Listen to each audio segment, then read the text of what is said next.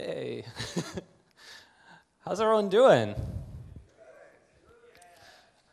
Let's hear it. That was pathetic. Come on. I made it here. You guys made it here. Act a little more excited than that, please. Thank you. No, not yet. Save that for the after party. All right, so today we're going to talk about Ruby core for Tenderfeet. No, I don't mean Aaron, but well, kind of. No, today we're going to talk about, so contributing to open source has been kind of a theme of this conference. There was, a few talks about it so far. But we're going to talk about specifically Ruby core, and I want to talk about these four main things. Newcomers, progress report, some things I've been working on, working with the team, and roadmap with some stuff we have going on. I know Koichi covered a lot of the technical details. I'm just going to cover some of the things that I think are important, not just specifically Ruby core, but just things that affect everyone and we should be concerned about. And I'm Zach. I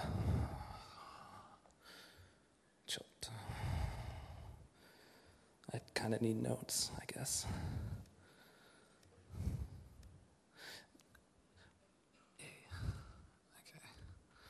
All right, so yeah, I don't want to focus on like the technical details. This isn't going to be a very technical talk, so hopefully ease into your morning with some information to help you.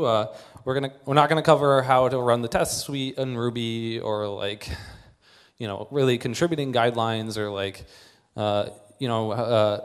how to report a bug. I think Shibata-san's talk, his lightning talk yesterday covered that pretty well, and a lot of that information is already available on the internet. And if you weren't around for Shibata-san's talk, his slides are online on speakerdeck.com/HSBT. So check that out.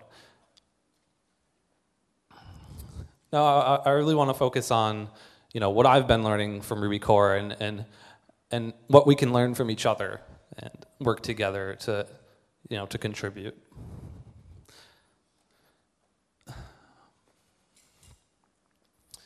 So our intended audience is definitely newcomers. I think there's a lot of people in here that probably haven't contributed to Ruby itself, and I want to change that. There'll be more later on this, but let's briefly talk about what I mean. Maybe some of you, I think Brendan did like a show of hands of how many people have contributed to open source or have their own pet projects in open source, and that's great. But specifically, I'm talking about someone that's like I really want to focus on people who maybe have an idea of something they want to do with Ruby, they want to work on, but they're not really sure, like how to do that, like how to collaborate with us. And I want to give you basically the confidence to do that. And so that's what we're going to basically, that's our goal. By the end of this talk, I want you to have the confidence to work with Ruby. So everyone has to start somewhere, and some of the things that I've been working on, specifically Ruby has been working on finding new contributors, onboarding people, adding new core committers, and helping them, learn the ropes and like fix some patches and stuff in Ruby. Was working on maintaining 187 and 192 with Terrence from Heroku, but that's going to come to an end. Actually, we're going to make an announcement really soon, and hopefully just kill that by the end of next month. It was supposed to be this month, but just been busy with stuff. And definitely one of the more important things, which doesn't get a lot of appreciation, I think, or at least is security announcements. These are super important. Whether or not there's vulnerability, teaching people, how their applications might be affected by Ruby or the things that Ruby's built upon. It's really important stuff, and I've been working on that as well. I also joined the Rails team. I earned commit bit to Rails. That was big, important news for me. been working on fixing a lot of regressions, helping get like 406 out and 412, and contributing documentation, mainly helping people who want to contribute and have patches like clean it up so it's acceptable and get it merged in, basically. And basically just anything Rails. So I'm actually one of 3 people that have commit to Rails and Ruby, and now Sinatra too, which is kind of crazy. But I do have plans like to work on these things. Like I have been working on this stuff. Me and Constantine have delusions of grandeur for what Sinatra 2 should look like, and there's been some code written, and we're definitely going to use bacon. Like the 3 other people that were at the bar last night when we were having like this intense debate about like our spec versus mini tests might understand that one if they still remember. Between that and like Keith's magic tricks, but he's all out of flame, so.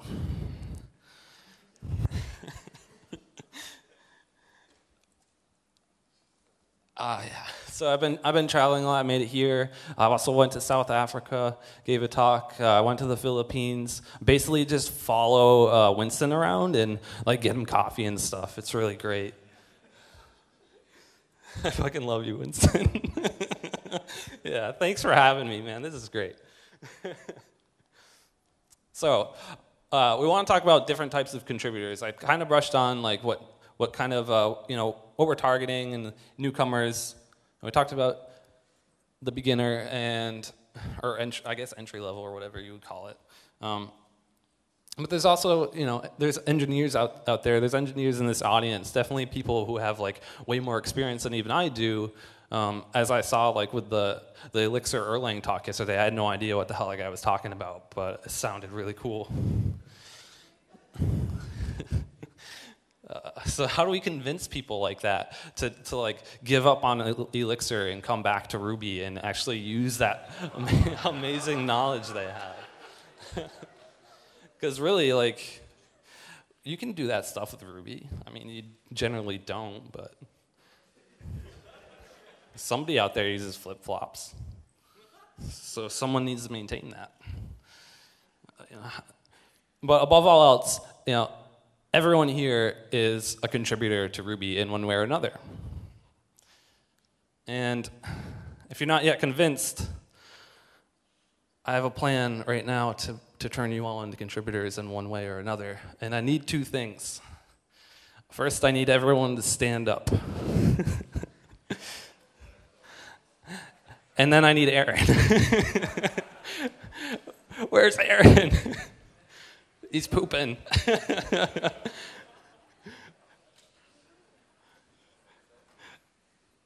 Oh no, bad timing. All right. We have time. I don't have a whole lot of slides. Just keep standing. I'm going to drink some coffee. Is he really pooping? That would be ridiculous.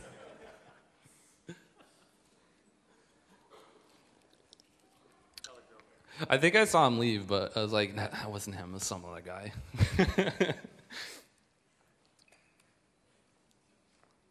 Yo. Maybe I should yo him. I'm going to yo him.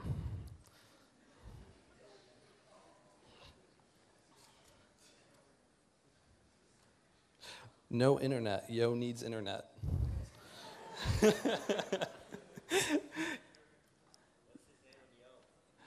Guess. It's tender love. Everyone should yo Aaron right now. If you have yo at tender love. There he is. You know what today is? It's freaking Friday. Let's do this. Who's got a camera? There's a camera. Thank you. Oh, we're not done.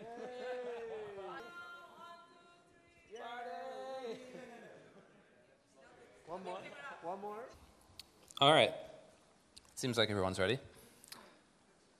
Yeah, so you're all a part of this community now, and you're all contributors to Ruby because not only did you do that, but you're here. You came to this conference. You company helped sponsor this thing. That's how this stuff happens. It's great.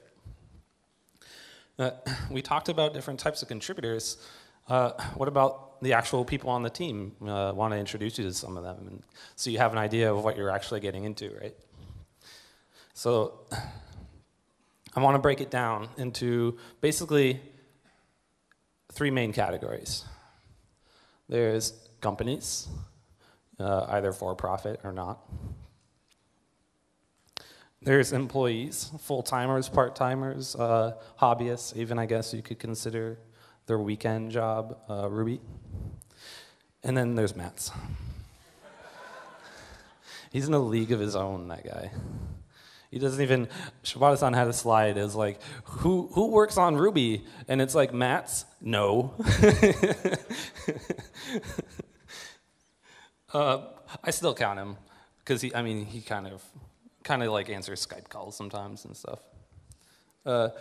But if we break it down into these 4 groups, like the main companies that we see on the team are, GitHub, Cookpad, Heroku. There's some people in Red Hat with Commit, and of course AT&T hires like 3 full-time employees, and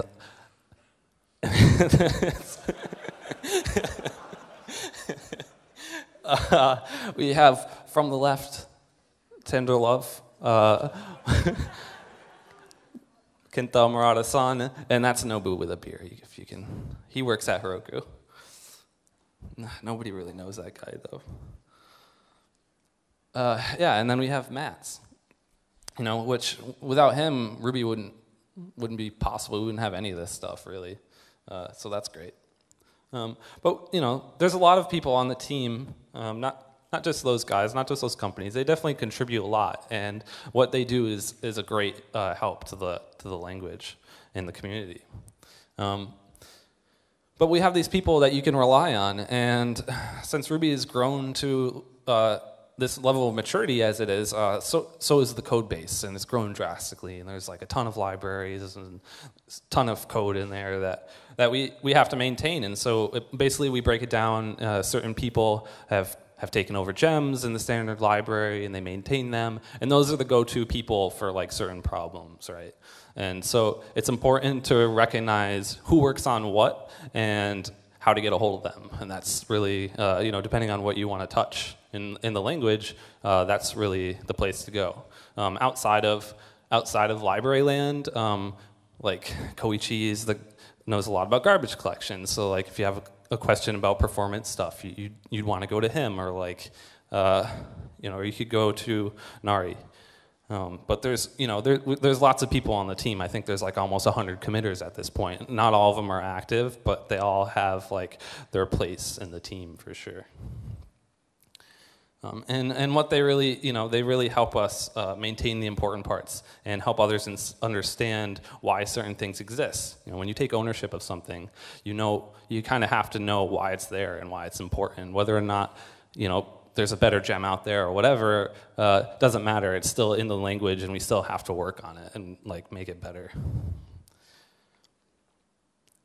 So for the last few years now, we've been releasing pretty steadily, like once a year, and we've been doing this like minor version bump thing on Christmas. That's really great.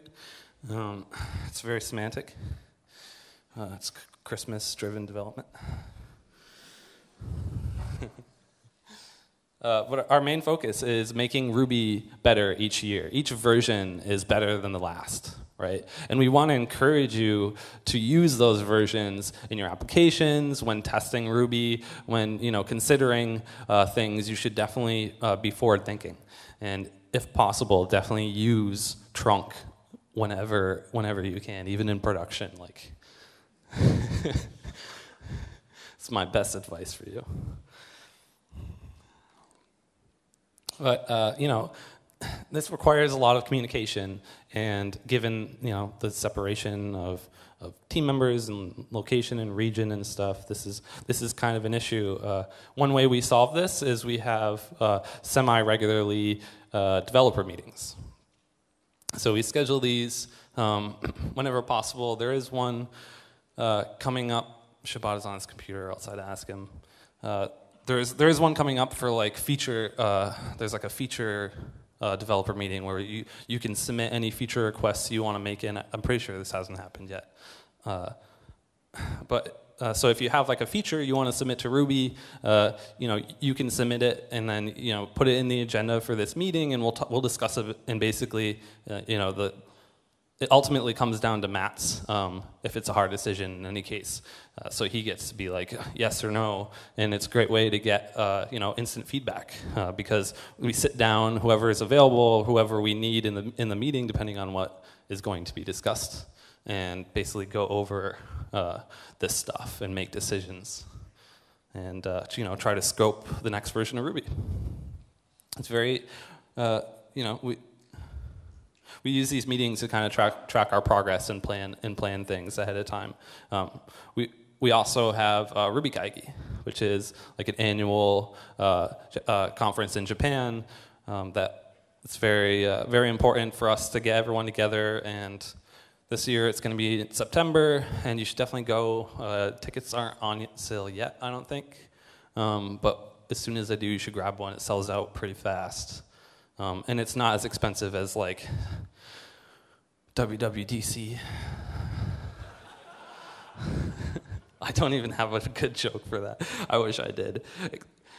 But the best part about it is we do this thing called Committers versus the World. And what this is like a live Q&A session where we take a stage roughly this size, and we sit everyone down in chairs. And then you guys ask them questions, and they answer them. It's like a great deal. But it's another way to get instant feedback, and pick our brains and figure out what you're interested in, and ask us questions like, when are we going to move to Git or whatever, and Matt's can like dodge them. It's pretty funny to see. And of course. A lot of people are worried about this language barrier thing, and the good thing about the Q&A session in Kaigi is all the Japanese talks, including that, have translators as of last year to English. So even if you're not fluent in Japanese, you can still go and you can ask questions in English, and it's fine. It's a great time. But people still worry about this outside of this context, right, in the mailing lists and stuff. And so I want to kind of touch base on this. As you know, we have a lot of Japanese people on the team, and not all of them speak great English. And so you kind of wonder, like, most of the internal discussions that take place between them are definitely in Japanese. Like, they don't revert to English just because they're talking about something important in Ruby. They use their natural language, and that's fine. Like, they should just be able to communicate however they want.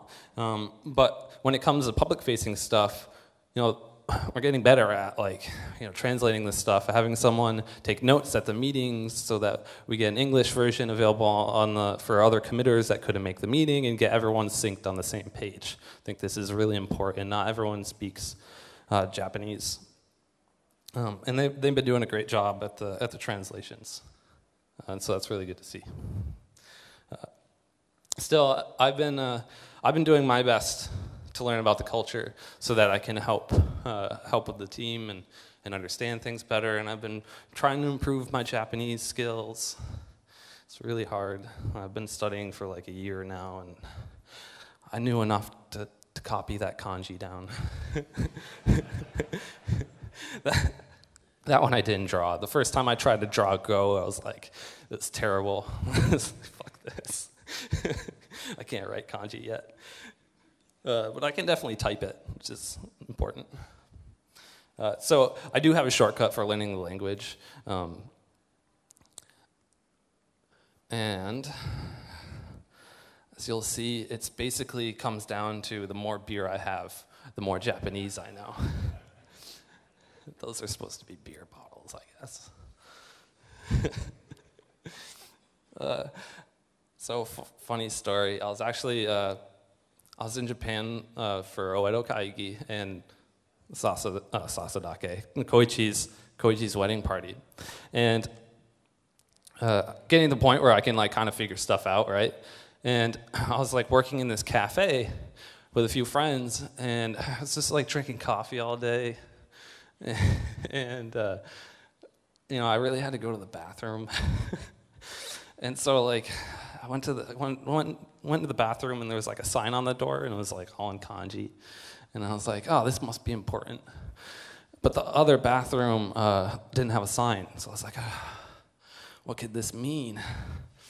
But the other bathroom was the woman's bathroom, and I wasn't confident like going in there. I was like, I don't know the culture, if that's like kosher or whatever. So I went in there, I did my business, and went to go flush the toilet, and it didn't freaking flush. So I just like walked out of there ashamed and like never went back. I was like, no, I can never go to that place again. They're gonna remember that guy that didn't read the sign. I don't know why that's relevant, but the trials and tribulations of me, I guess. So moving right along, I want to help make you to avoid making the same mistakes that I have. Definitely don't do that. If you see a sign on the door, like, and you don't understand it especially, like, don't go in there. Just don't go in there. Yeah, so when we're working with Ruby core, I want to provide you some great tips to getting your point across and how to connect with us, how to really get your point across. And the first step is open a ticket. You would be surprised how many people forget this step. And it's like, well, did you do anything about it? You're just like tweeting at me about this? Like, I have no idea what you're talking about right now. And it's a super important step. People always overlook it, but it's like the most important step. Make a ticket and sign it. And you know, Shibata had the notes yesterday how to report. There's stuff in the wiki that will tell you that. It's really simple. It's just red lines, not like rocket science. If you don't hear back from us after a little while, definitely ping us on the mailing list. Or if it's not, you know, some cases like maybe you don't need a ticket. Like there was an instance recently where we really needed a release, and so Aaron just like sent an email to the team, was like, hey, what are you doing about this? Like, is anyone planning to do a release? And then they're like, oh yeah, I totally forgot. Like OpenSSL has this weird bug, and like it's segfaulting on Heroku every day. Like, please just release it. Affected a lot of people, so it was really a really great step to just like send an email, ping the right people, and you know, CC them or whatever. And you can easily do this just by sending an email to rubycore@rubylang.org, and you don't even need an account or anything. I'm pretty sure it just goes right through. Yeah, so I kind of touched on this. If it's specific to like a feature or you know, something important, add an agenda item to the meeting, and you know, tag the ticket that you set up. Or if you don't have a ticket, like I've put questions in there before, like something, and you know, I didn't attend the meeting because it was like 2 a.m. Pacific time, so I missed it. But I got a nice little feedback in the meeting summary that was like, oh yeah, you know, someone talked about this. This is how you do it, whatever. And that was great because I didn't have to like bother anyone with an email. I just like put a one-line thing in there, and they're like, oh, okay. We can talk about that. It's on the agenda. It'll just take up people's precious time. And last but certainly not least, Nobu. He's like the key to everything, and especially in Ruby. Like if you have a question, just ask him. He probably knows it.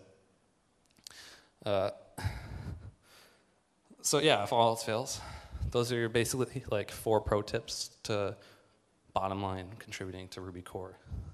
Learn Japanese, avoid doors with signs, and ping Nobu. Onward and forward, I want to talk about the roadmap. We're almost through this thing. I'm doing great on time. So I talked a little bit about the wiki. I've been kind of cleaning this thing up. There's certain stuff that like doesn't quite belong, or it's like misguided. It's hard to find. It's buried. Whatever. It's like no one really wants to work on this thing. It sucks. It's like, you know, it's a wiki. Like who wants to deal with that? But it's actually super important, and anyone that goes to the issue tracker should be able to find like exactly what they need, and all like in relatively quick succession for the things they want and the things they want to do. I'm going to keep working on bringing more people onto the team, doing things like this talk, for example, and getting people to understand how we work as a team, and so that they can better contribute and help us out. That kind of covers that. And eventually I want to retire someday. So that's why we need everyone here to start contributing. So, my job's a little easier. I can work on other stuff, such as RDoc. You probably don't even realize you have it on your system, but it's super important. And if you install a gem, you probably opt out of the documentation, but you shouldn't. You should install it. I'm telling you right now. I know it sucks and it's really slow, but I want to improve that.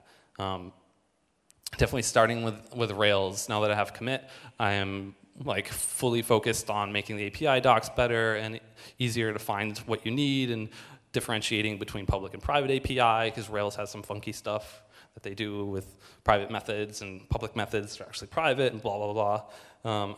So working on that. The speed thing, it's really bad. Installing Rails takes 30 seconds to install the documentation. That's ridiculous. It shouldn't take that long. It should be instant. It's just some files. How long does it take to download 5 megabytes or whatever? Maybe it does take 30 seconds. I don't know. No, there's definitely some improvements we can make there.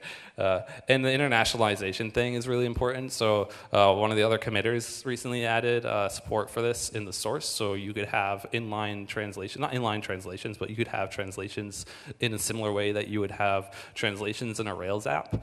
You would just have a folder with your translations, and you would tag a method or something. So RDoc finds out about this method and picks up the translation, the language you want to use, and we're trying to get that out in the next major version of RDoc. But it's definitely almost ready, and then we eventually have to start writing docs. That's the hard part. We do have Japanese and English docs, and we are working on improving that situation, which is great. Shibata has put a lot of work into this.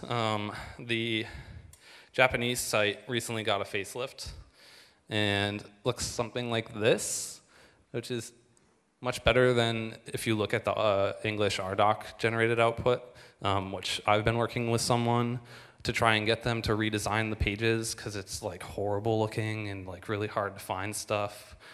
Someone did recently go through and make all of the pages really accessible for blind people, so that they can reason about the documentation and find methods and do searches and stuff, and it'll it'll read it out to them, or do all that awesome stuff for people that want to learn about Ruby and can't get there. I kind of been playing around with this idea, having a contributor site similar to Rails.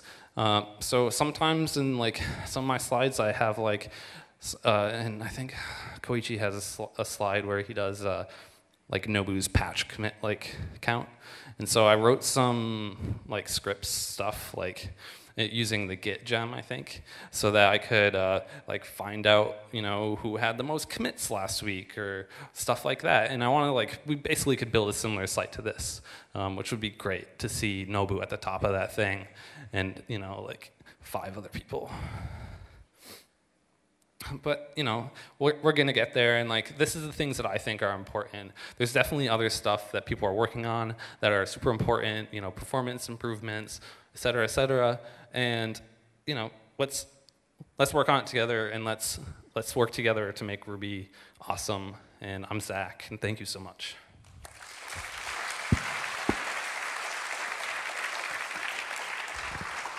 Any questions for Zach? Hey, Zach, you mentioned about people not installing RDoc and that you don't want them to. How do people actually make use of RDoc on their local dev machines? There's 2 ways. You can run a local RDoc server, which will load the documentation dynamically and serve up the pages for you. Just load up it in your browser. I think it'll even open your browser for you or something. But there's also RI, which is command line, which is great.